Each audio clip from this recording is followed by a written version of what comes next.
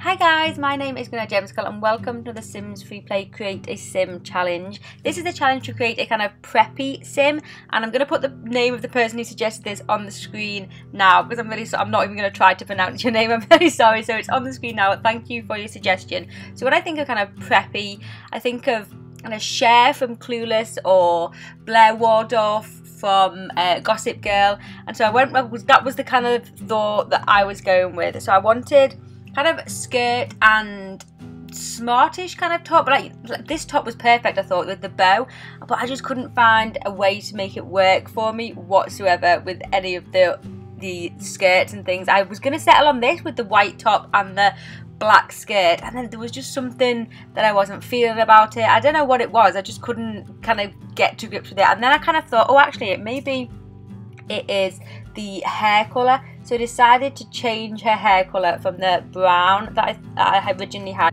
to a blonde, which I've kind of felt much more happy about. The thing is, what I would like to have in Sims Freeplay is the ability to add like two tops, you know, like a t-shirt and then like a jacket on top or something. I mean, that's not possible. I don't think it probably ever will be possible, but it would be nice if we could have it. Eventually I decided to go with this black skirt and white top and some black boots as well, which I think is kind of okay. It kind of goes with the whole preppy feel, I think, kind of. Let me know what you think down in the comments.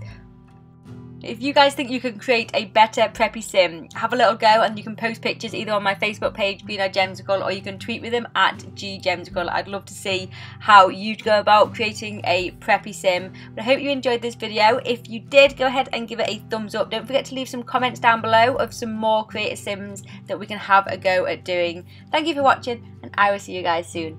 Bye!